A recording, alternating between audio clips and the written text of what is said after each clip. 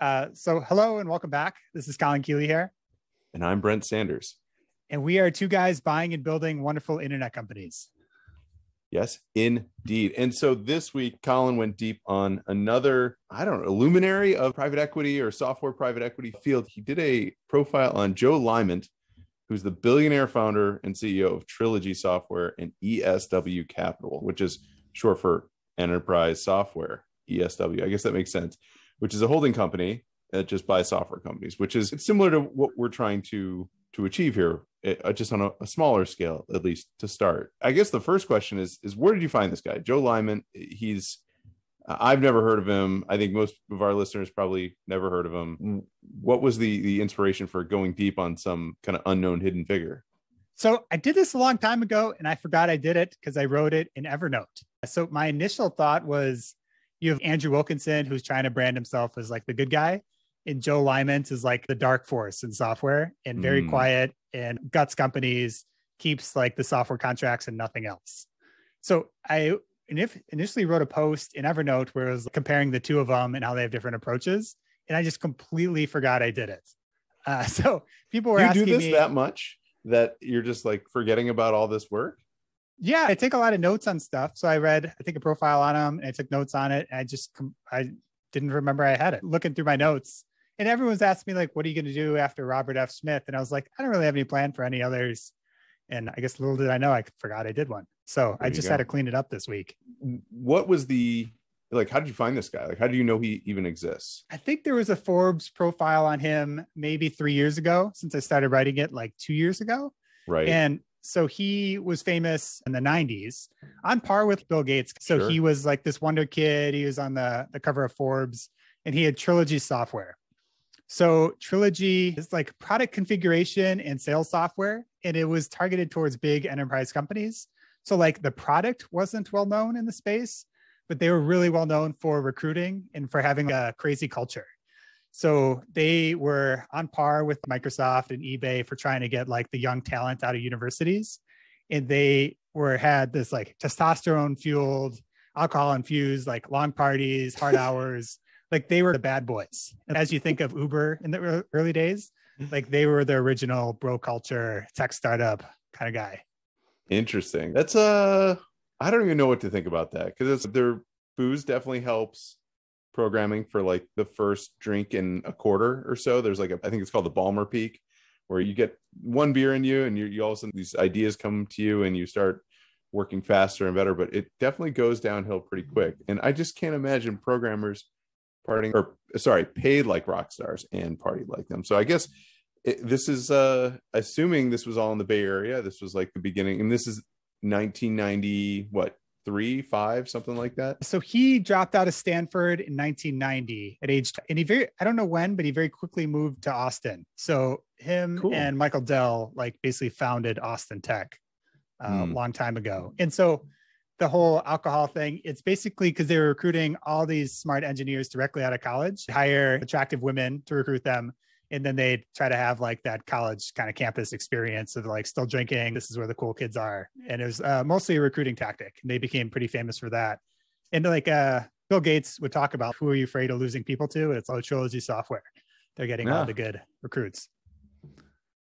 So their first product's it's something they made themselves, and this is all before the more structured fund. So they have a product that's for configuring things, but configuring products. Sorry, I don't know why that word configurate. I don't think configure8 is a thing. I built a configurator once, and the client kept calling it a configurator. Now it's like in my mind. Anyways, so they have this product. They're up there with the 90s like stars of tech. And what happens next? They end up selling this business? Quickly, it was a rocket ship. It hit 120 million in sales within 6 years. He was the youngest self-made person on Forbes 400 with $500 million in net worth. And then much of his initial wealth came from spinning off PCorder.com, which sold thousands of computer parts on the internet. And that went public in 1999. And Trilogy owned most of it.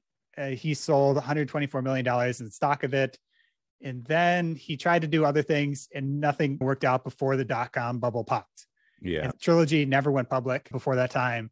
He dropped off the Forbes 400 list. He stopped doing press interviews, which he was famous for, and he hasn't really done one since, which is over 20 years ago. He outsourced all of Trilogy's US workforce, and he took the company private. And so you haven't really heard anything since. And so with that, like kind of war chest that he still had those software contracts that are still profitable. And he basically became a patent troll. So he like would buy up dying software companies that still had these like patent war chests, suing the big names, Sun Microsystems, Sears, Toyota, for infringing on Trilogy and other software patents. And that's where he made enough money that he could start doing some more interesting acquisitions. Interesting. Yeah. So he made some money. I guess the question is, did he make more money from patent trolling or from his first business and investments? I'm trying to wonder if maybe that's the right business to be getting in. So he definitely made some, I would say on the scale of 100 million, at least. I would say he still retained after everything came crashing down. And then he bought up these things to do patent trolls. And that was very successful. He had there were settlements for $390 million. So a pretty big war chest from there. And almost all this is his own money. Like my understanding is that ESW today is basically a family office. Like it is just his capital. And it's like something like $3 billion on that scale. With everything, I'm just trying to think back to 2000, right? So there's a market crash. Everybody hates tech. Nobody wants to invest in it. Or at least from, a public market perspective, it was egg on the face of the tech world. And so it probably makes sense to go dark, right? It's like the public has decided what they think about this whole category. And so what's the point of being a character within that, or a role within that world? So he goes dark. He probably knows, you have to think about it. If you're a player in this space, who owns what evolutions other companies have done. And it looks like you were saying he ultimately settled with a big judgment against SAP, the giant German software giant. Mm-hmm. Yeah. So did he keep going down that route, or is it like he won this big one and that was like, okay, I got that game's over, and now I'm on to buying and consolidating software companies? So the way it's phrased is he had long admired Charles Wang of Computer Associates, is like the OG. That's the original kind of software roll-up company before Mark Leonard, before anyone else that or we've talked about. And so that guy became a billionaire by methodically buying up enterprise software companies, including Lehman's Fathers in 1987. So Lehman's father comes from a line of like successful business people. They would take vacations with the famous Jack Welch from GE. And so he was always deep into business, and he started Trilogy with the goal of being a company that like Jack Welch or his father would want to buy. And talked about that was his idea all along, but it's unclear because he didn't really start buying up software companies until like 2006. This is so funny because I could have sworn you just said Forbes said he was a self-made millionaire, but he's vacationing. His family's vacationing with Welch's. So I guess, I don't know. Does self-made mean you have to come from meager or conservative? Or, you know what I mean? Like you're not born into wealth. I thought that's what self-made meant. Yeah, I don't know. I don't know how you define it. He was a kid when he started it. So did he have any money? No. He had all the like family connections you could want. Call Uncle Jack and see how you deal with a difficult situation. Yeah. What do you think self-made means? I don't know. Like, when I think are the Kardashians self-made? I mean, yeah, I don't know. Are they considered to be, right? Was it Kylie Jenner? They said she was self-made, and then people got all up in arms about it. And everyone's offended about everything nowadays. But I was just curious. It's super interesting that if you vacation with the Welches at dinner time, you come away with a philosophy. You talk about how management styles, and for anybody who's listening, I'm assuming you know who Jack Welch is. The legendary, as Colin puts in, is the executive from GE who grew it to what it was once. I guess I shouldn't say what it is now. It is no longer, but he was famous. And I think there's some really interesting, ways in which he thought about personnel, right? He had his stars, was top 10 or 15% of people that you pay them anything they want. And then you have the middle, 70% that they get a 3% raise a year, and that's it. And they don't really get to call the shots. And then anything below that, you're just churning out. And there's this, very methodical way of thinking about people. And in GE, it's different. It's not pure software. And so I'm just curious, or I think it's really interesting that there is a connection there, because I think of Jack Welch as somebody who's ruthless pragmatists, something like being able to just say, hey, it just doesn't make sense to have all these people. We're going to cut it. And especially in software where it's not as human capital intensive necessarily. Yes. So Joe Lyman's whole thing is basically you need a very talented engineer to make the first Ferrari, to design the first Ferrari. And then you just need really a mechanic to do like oil changes and to keep things running. And that is effectively how he runs ESW Capital and all his enterprise software companies. It is interesting. And it makes sense, right? For certain profiles, and talk about some of the companies they took in. The one thing that strikes me is that what happens, like, how do you still compete with your competitors in the space? So maybe you choose businesses that, like we talk about on this podcast a lot, where it's like harbor management software, like very specific, and you're going to be the one player, and there isn't much research and development that you need to put into this space. You just build the product and people use it and they're happy and they're going to be lifelong subscribers, versus more consumer products where, right, you have to constantly be adding features and getting people excited about it. And so maybe that's part of their thesis, is just finding things that they don't need changes. And I guess obviously it works for them. Yeah. So I would say it's fairly different than what we're doing. Theirs is definitely like the older, the better. I would say if you still are like in the fairly early days, you're not just buying purely enterprise software contracts. It's like, well, this is going fairly well, but there's also these adjacent markets that are really interesting. Like you need more creative, more talented people to do new stuff and move to adjacent markets. If all you're trying to do is service enterprise software contracts, not really change anything, which is more of what this is. It's more like cigar butts, which is a Warren Buffett term of just like buying old businesses that cash flow, and it's unclear how much is like life is left in them. But if you just cut costs, you could make a lot of profit, which is more of his approach here. Yeah. You basically, as we've looked at, you have some of these companies where there are 10, 20 person teams and they're working on new features, and you could see a world where it's like, hey, if we just froze the product where it is, you can take a team of 10 to a team of 1, or not even. You just have as you said, or sort of a maintainer that can come in on a quarterly basis and just make sure everything's running, because depending on the software, that's completely viable. And that's the beauty of software versus like other types of businesses, is you could realistically run them with 1 or 2 or just a couple engineers. He comes in, guts the team. What happens to marketing? So you're gutting the software team, but is that also true for the other sort of capacities in a company? So I have to say, I know much less about Joe than I do some of the others, because of the way he's operating. It's not a great way to operate. People don't love it. And so he's super quiet about it. So being a patent troll, not going to the press and talking a lot about that, buying American companies, firing all Americans and moving people abroad, not a great reputation on that one either. So there is not a lot of great stuff out there on him. What I've seen is talking about getting rid of engineers. So I haven't seen that much about sales and marketing. I could talk about their general process, and I think it applies to everyone, but I know at least it applies to engineers. So one of the things I've been thinking about as we look at deals week to week is we really talk to a lot of companies that are in good shape, but the reason they're selling is just something underlying is broken, right? And this has less to do with Joe Lyman or really any of the folks we're talking about, but it's this idea that when you sell, you create an opportunity to shake the Etch-a-Sketch or re-deal out the cards, recap the company, essentially, where we've talked to companies where from everything from investors to partners, and there's just I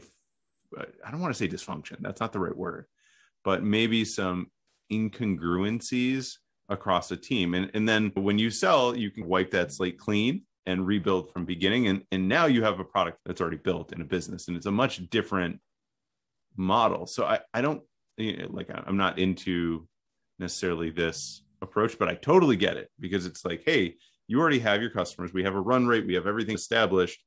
You just don't need the tech side of this necessarily if you want to just reposition it, because that's the opportunity you have when you sell your business or when you buy a business. It's just a new perspective on a different state, and you can chart a new course. So I guess it's fair.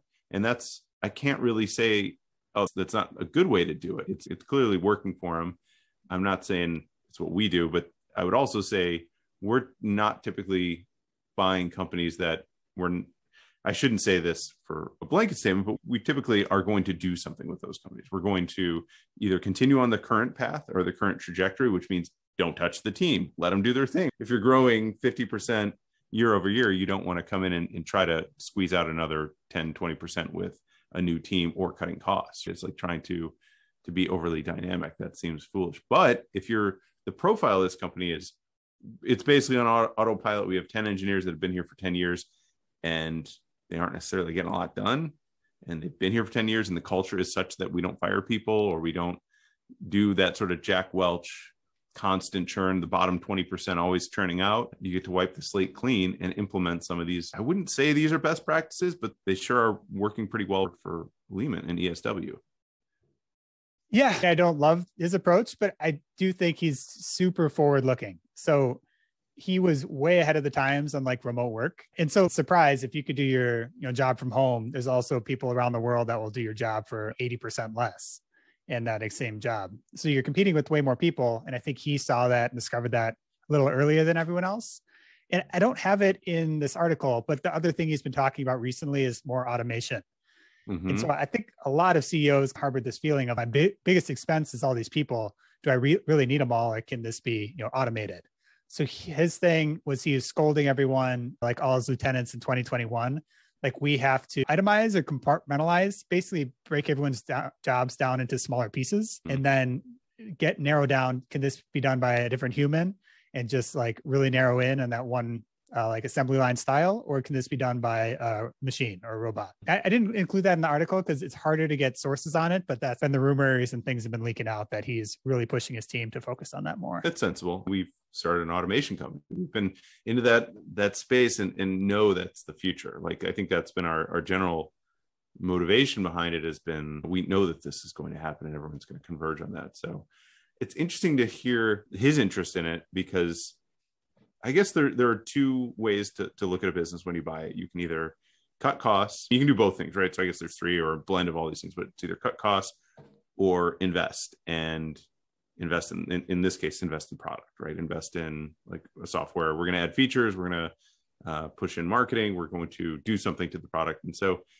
it feels like very one-sided. However, again, it goes back to if the profile of these companies are such that they already have a built-in customer base and they're mildly profitable currently, but there's a way to automate. Let me phrase it another way. If we start a fund tomorrow and our thesis was we just buy existing companies and just automate everything, that's very similar to ESW. Right. Automation, every practitioner is going to say, oh, we're going to retool all those people. It's bullshit. Like the inspiration is to cost cut. That's like the most fundamental part of automation. And I don't think anybody will really deny that in the automation space. We are trying to cost cut or create efficiency or free people up to do more people work. But at the end of the day, it's the same approach. And it seems like a new tool, or not really a new tool, but a tool that's getting stronger and more prevalent that this perspective would likely yield or wield, I should say, in their companies.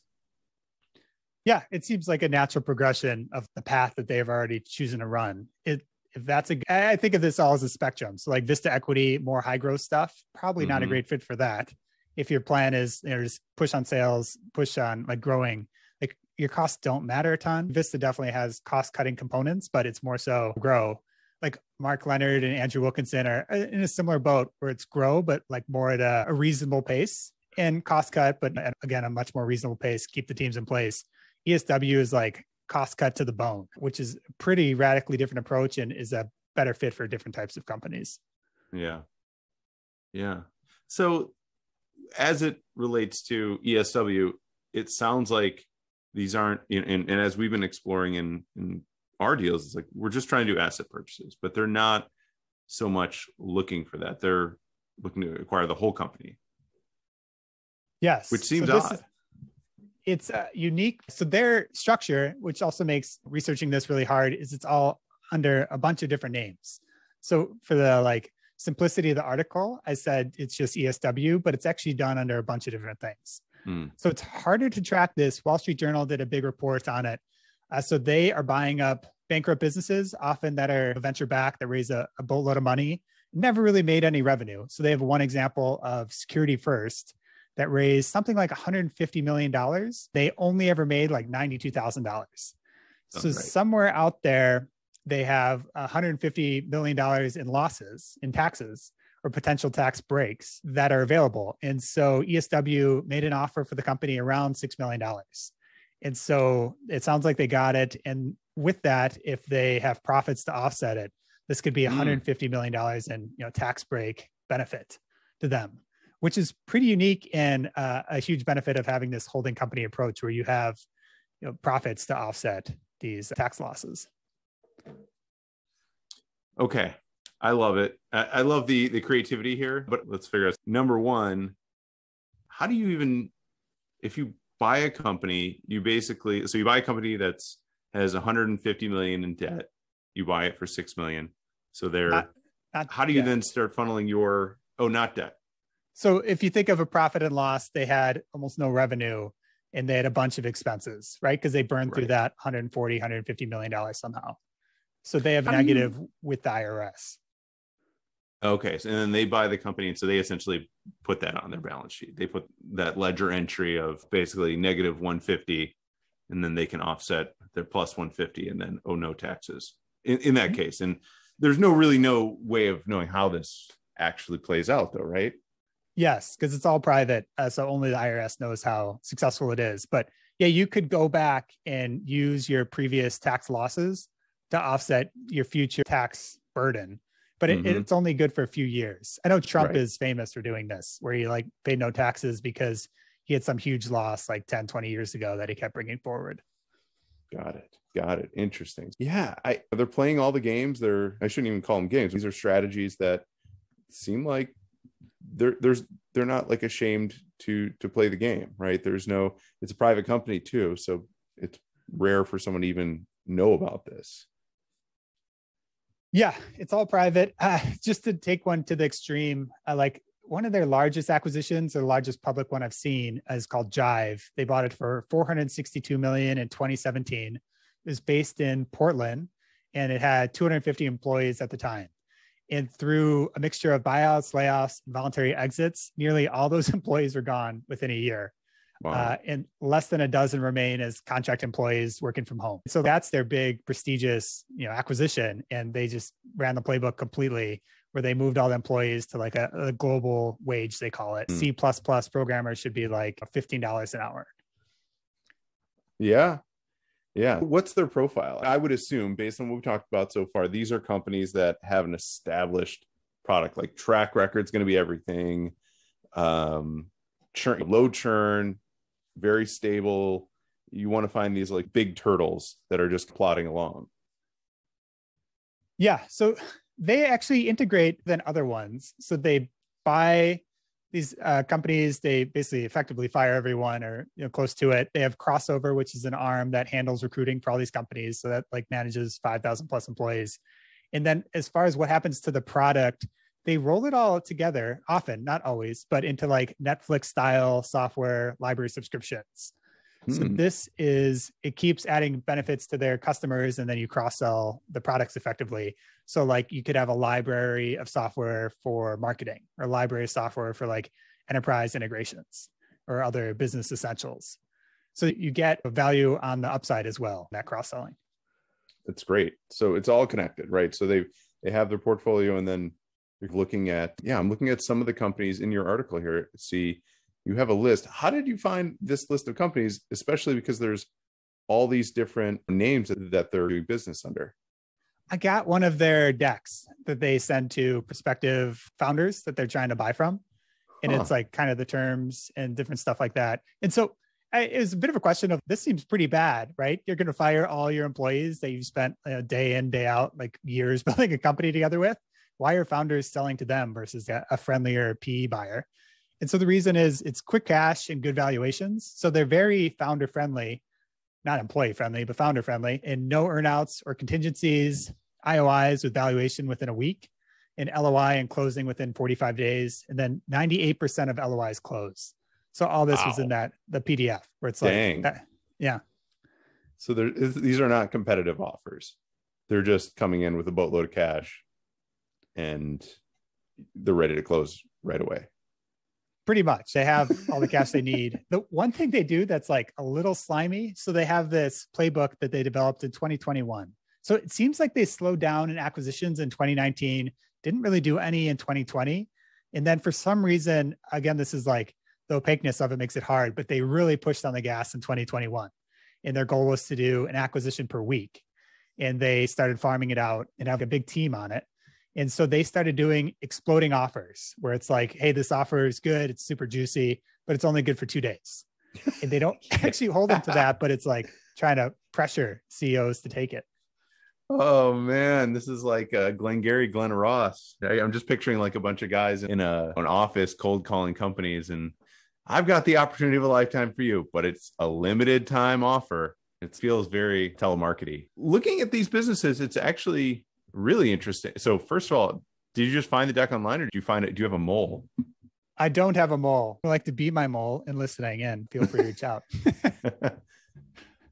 So it's interesting. I'm looking at the list. Engine Yard, which is a Ruby hosting platform that kind of sits on AWS. Some of these are Ignite. I'm aware of Jive, which was I thought was like an open source. Like it's like Slack before Slack. Jive was, I believe you could do chat rooms and all sorts of stuff. This was like in the early 2000s, I remember it from. But it's not like they do just like Microsoft or anything. It seems like they're just grabbing categories of what do you need in your business and what are and so I'm looking at different ERPs for retail, for specific development and software tools. So obviously software is the first thing, but then as I'm looking into these kind of niches of application development, mobile development, it does seem like a fair amount of like software, like the end consumer is a software company, right? Like you're selling tools, you're selling software tools to builders or creators. So that is a really interesting, and that we've been looking at deals in a similar space of like, you're selling sort of these pickaxes, you're trying to, enable people to grow their businesses. So I was expecting it to be a little bit more like a Zoho, right? When you were explaining, they want to be able to cross-sell things. So I see some of these categories coming out though, in how some of these businesses are decided upon. But I guess the other part of it is, there's the commonality is these are all founders or owners that said yes. It's like these people are all in a position, which I think is also, as everyone has their thesis, they're looking at a very specific thing and they want to see the right things. That's also like the key part of this, is just having somebody at the right time when they want to move on. And so I guess, are they looking for these companies that they're buying? They're not public companies, but they're larger software companies that have likely had some sort of venture funding. And so this is like the first liquidation event for these companies. Do you have any idea as I'm looking at these names, I'm not really sure, I don't know their stories. I know about some of them and what they do, but I'm curious, like, who do they go after and what's the profile of the person that says yes to their deal? Yeah, so it is more flexible than I would have guessed from the outside. So it leaked out. So they have this playbook now for outbound emailing, outbound drip campaigns, and then cold calling. So they're like semi-scripted, and then everyone is judged on everything. So if your calls aren't going very good, you have to go to coach's corner and you get coached to have better calls. But then what are they looking for? They have a 100-point like scorecard that they fill out for each of these companies. And so I have some of it, not all of it, but industry. So it's 25 points for software, 10 points for IT services. So they are buying IT services, is not purely software stuff, which is surprising. LinkedIn headcount growth. So 10 points for a greater than 15% quartile decline, or minus 20 points for greater than 30% annual growth. So avoiding things that are growing quickly. Location, 25 points for the US, 10 points for Canada, the UK. We've experienced this. Europe is a little inconvenient. Debt, 5 points if there's leverage. Founding date, so more points if it's older. Last fundraise, you get points if it's further back. So all this is incorporating the idea that anything that raised recently or is growing super fast is unlikely to sell cheaply, which is what they're after. Or fit their playbook. Like that's the other thing, is if you come into a company like that and then got the team, that growth is going to end.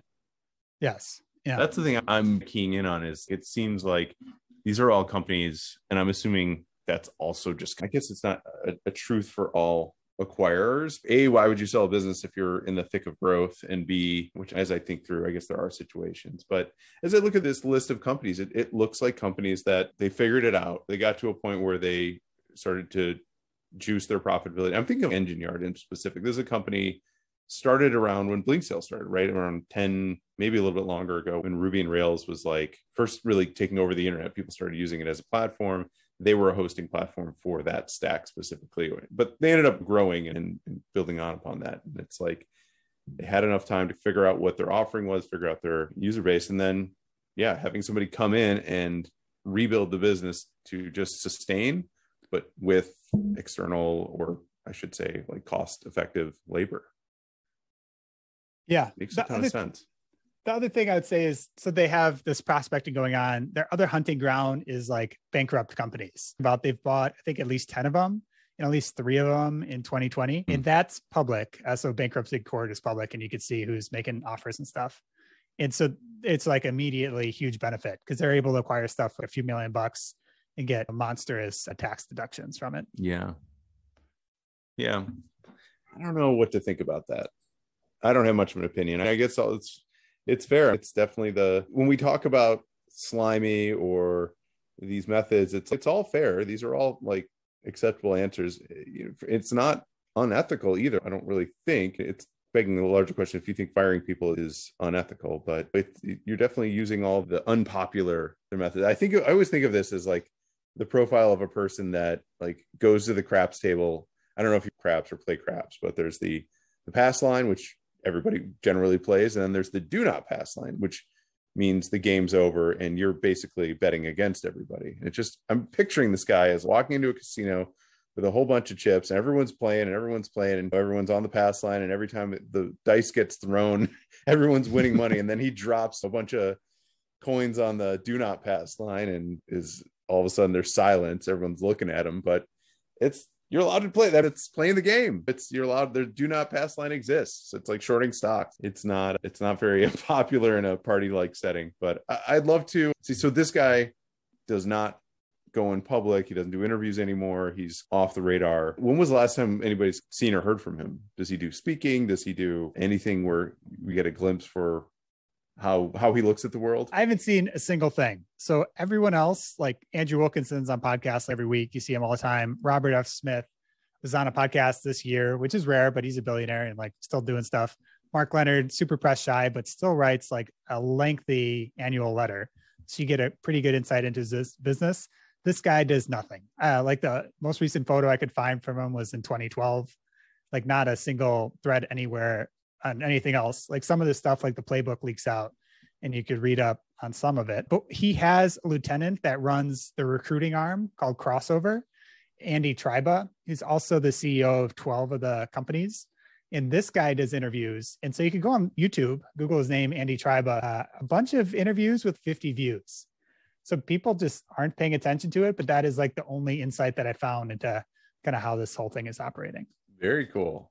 Very cool. I like that. I like this guy has a sort of a lightning rod. It just, I don't know, when the story has mystery, it's so much cooler, right? This guy just has so much like shrouded, anytime somebody could potentially be a Bond villain as well. I always like that, where you don't know of him, but like the inner circle, they know him and they fear him, or not. Either way, he might be a really nice guy, and that's why he doesn't like to do interviews. But my guess is he is not, right? If this is your philosophy, you're probably also not that empathetic. You're probably not, or have like a philosophy that is maybe more warlike, some Machiavellian, something along those lines. But I guess if he doesn't, maybe he just needs to come on our podcast and tell us a little bit more about his philosophies of life. Yeah, he's definitely, I don't know, the dark cloud, the dark matter, where he's just like vacuuming up software companies and they're never to be seen again. Like you never get updates on him. Andy Triba, his like lieutenant, is like a very polished executive. And so one of the darker things that they do is actually it's similar on Upwork, where if you hire Upworkers or contractors, they'll have spyware on people's computers. They'll track like their clicks and their keyboard strokes. And then I'll take a screenshot of their webcam like every few minutes or something like that. And Andy Triba's great at spinning this is like, it's a Fitbit for work. It's just a way to empower workers to better analyze how they're spending. And it's unclear how often all that stuff is enabled, but that's what comes out as like, these are technology sweatshops, like global computer sweatshops, and everything is monitored perfectly and people get fired at a very high rate. Yeah, I have to admit, I love that Upwork feature. And since I'm like a newly converted Upwork user, it is really nice to not have to ask people like, hey, where are you at on like between commits or whatever. It's you can just see. And it reminds me, it's the remote equivalent of being in an office together. You can see over someone's shoulder and check and see, hey, I saw you were working on this for an hour. Do you need any help? What's going on there? That I can't imagine people go back and try to improve their time. They were there. They probably knew what they were doing. But yeah, it's spyware. What do they call it? Process mining software. That's probably what they'll use it for next. That's like the RPA sort of automation tool where you install all these software pieces to measure, okay, here's the pattern of clicks that we could start automating because Jan in accounting does the same 12 clicks every morning. And we can just have that happen for her. Yeah, that makes a ton of sense. Actually, I haven't seen that mentioned anywhere, but that would see like a natural progression of this work smart productivity tracking tool. Oh, it's big. Yeah, a lot of companies are using it. So this always begs the question. That'll be more fun here than the other ones. What would you like to take forward and implement that ESW and Joe Lamont are using? Honestly, I do think it makes sense. If I like the idea of looking at companies that are more established, and this wasn't a conclusion you made out of your notes. Like this wasn't your conclusion. The thing I'm teasing out of it is like, and we should go through these companies. I think that'd be a good follow-up thing for me to do is look up some of these companies and see when did they get bought and what happened to their product afterwards. My guess is it doesn't change significantly. There's not a big investment. Does that make sense to do to companies or to as a transaction for us to look at? As I look at Blinkcell, that's what was happening here. It's a 10-year-old company. It's not really having anything happen to its product. And there's a minimal tech team and we're able to build new things with less pieces. It's not innovating. We're doing all the innovation now, but it hasn't changed. You could accept a credit card or PayPal and or nothing, or just a paper invoice or paper check. So I think about, is that a better profile versus companies that are actively growing, actively iterating, and actively in metamorphosis? I guess to simplify my takeaway from this is, do we want to look at companies that are more stable or do we want to look at companies that are still in a growth phase? So what's tough is the company's still in a growth phase, come at a significant premium. And you basically, with that acquisition price, betting that growth is going to continue. So you really have to look at the market and determine what is the growth factors there. Most of these folks do not deal with those companies. Vista Equity and John Blank, another one, but Vista Equity and one others are the only people that really attack these, quick growing companies and are confident enough that they could grow them faster than they're currently growing. Yeah. How about you? What are you taking away from this guy? My biggest thing is I love how he puts processes in place for everything. And it's something that I think about where I do a lot of stuff over and over, and I maybe don't put in standard operating procedures often enough, where I could systematize everything. The first calls with founders. It maybe coming from the venture capital world where it's more like a discussion. I don't think it really has to be. Like it should be more of like a rubric or something that you're filling out. And I should probably be more systematized with that stuff and probably start handing it off to more people, VAs or whatever, and trying to scale that up. That was probably my biggest takeaway from the whole thing, is thinking more of like, how could this be quantified more so than the qualitative stuff that I'm doing? Interesting. Yeah, I've seen some stuff online, mainly on Twitter, like people's accounts, people that are really good at that. And when I see like checklists for every little thing, and we talked to somebody on the Formulated podcast about this around automation. Somebody that was all they do is just capture and turn them into playbooks. Like they have these playbooks, and then it's very easy to then turn them into automation, which is what we talked about. But I've seen some of these playbooks. It's just, I get so much envy. I was like, I wish I was that organized. I just wish that, I have this meeting, I'm going to pull this playbook, or better yet, I could just hand this to someone else, or you could do it. If I'm not available, anyone can have the power because they know how to run the meeting or what steps to take or just checklists. It's such an ideal state. And I'm so far from it. I would say it's like being a seasoned pro though. Like when you really know something, you don't have to think about like how to run or do, some certain task, or complex task, but it's so much easier to spin people up and even refine and be more intentional about things when it's written out. So I couldn't agree more about that. I didn't pull that away from it, but I like it. And that's like his whole thing is when he's scolding all is you're requiring too many people that are like super smart, jack of all trades. And you just have to break everything down into like smaller, specialized work units. And it's something that I think about too, is like trying to scale this up. You can't be doing everything. You can't require everyone involved to be like, super smart, super versatile. You got to start putting in like specialists at some point. And he's the master of it, probably the best of anyone we've looked at. That comes at a cost though, right? To delegate or leverage out work, for every person you add, there's a communication cost. And the same thing with like microservices and coding. If you can break up software systems, and now you have to have a really complex thing, which is like a message bus, or going back to the analogy of just having a person, you now have the emails that go between you. And so now you have to have a really good like collaboration system. And so I agree though, you have to have that. It's so much infrastructure that as you start to add it, you're like, email doesn't work for this. I need to have a conversation with 4 people to do one task. So yeah, this is a great way to do it efficiently and cost effectively, but then the conversation overhead. And I can see how I think you mentioned this software called Work Smart. So I wonder, like, having a tech enabled operating system figured out, whether that's something you build or you just have a low code or no code stack of, hey, we just use Roam and whatever. I think this is what everyone is envisioning, like the